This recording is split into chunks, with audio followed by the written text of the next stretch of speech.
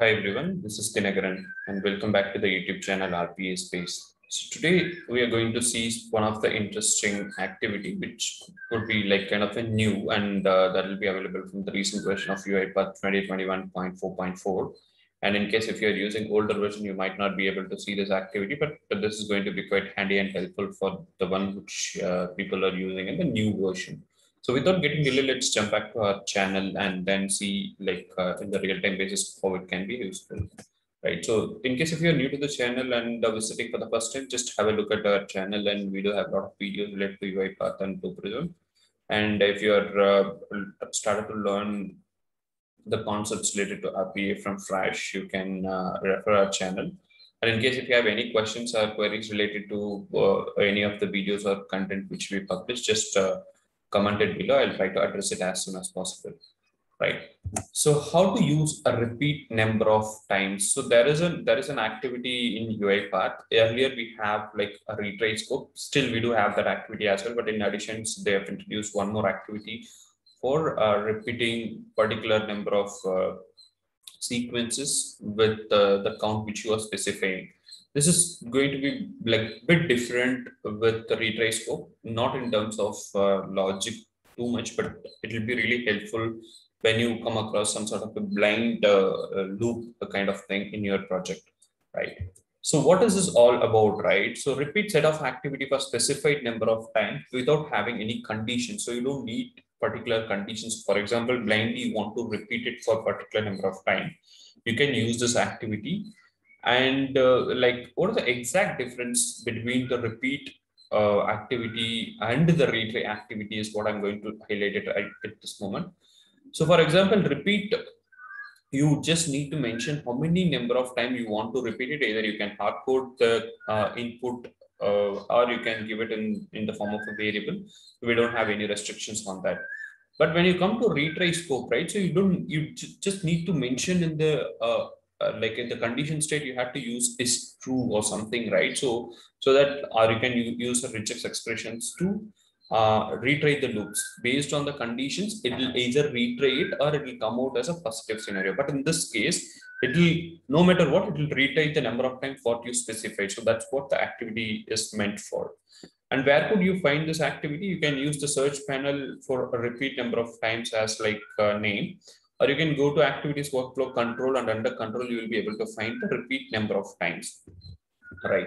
So I'll try to show it in your like UiPath studio. How do we like differentiate it? Then that will be really helpful, right? For example, if you go to the studio, you could be able to see, right? So this is a retry sequences, and here you can find the retry number of time, right? So what the basic input for retry number of times is, for example, you have to just give the number variable. It will accept only as a number, or either you can hard code it or you can just give it, for example, as a variable defined over there in the int data type, and you can mention it. And it will have an option to start at, right? For example, you want to start the loop at 2 and you want to continue to still 4. That could also still be possible. Right now, I just kept it as 1. But if you want to start exactly for particular row, right, you can still do it. For example, you have 100 row, you want to loop through from 91 to 100. Then you want to mention the start as 91 and it will end it as 100.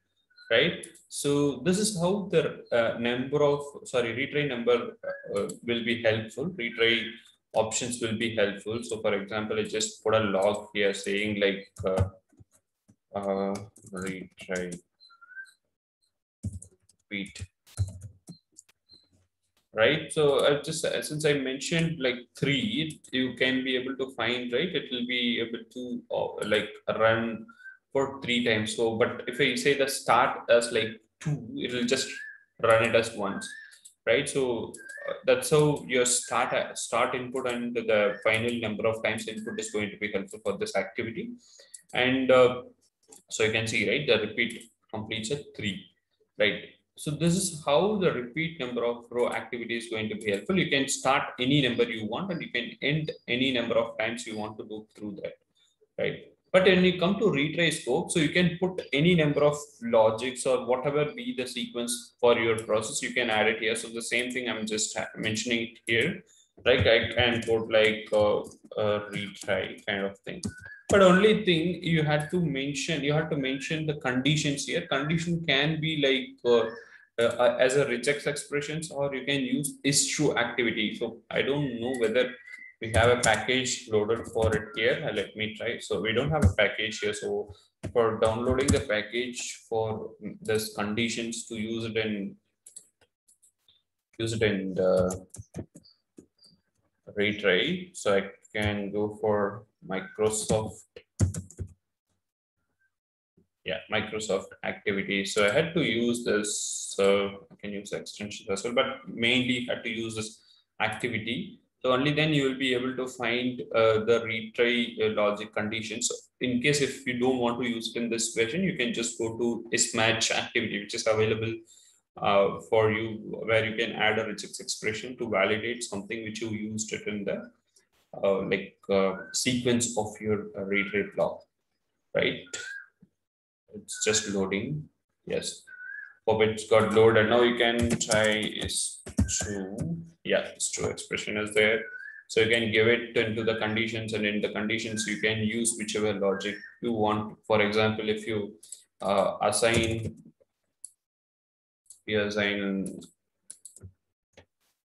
control K and flag. Just I'm giving for rough references. So mention it as true here and true here yeah. And probably you had to go to the variable and change the type of it to Boolean. Yeah. So if you like input here like the flag variable scope action sequence and then go here, give the flag. Yeah. So based on this condition, if it is true, then it is a different story. If it is false, then it's a different story. And based on the condition, the retry scope can run number of times you want, for example, 3 times. And if you're giving an interval of 3 times. So this is how your retry is working fine, which is basically based on your condition. If this condition satisfied, just come out of the loop, even if the number of retry is 3. If the condition does not matches, it will retry a maximum number of times, which is specific. But repeat number of times is something where it will simply repeat, and that will keep continuing until it reaches the repeat number of time count. And you have option to start it with particular row. That's one option which you have it.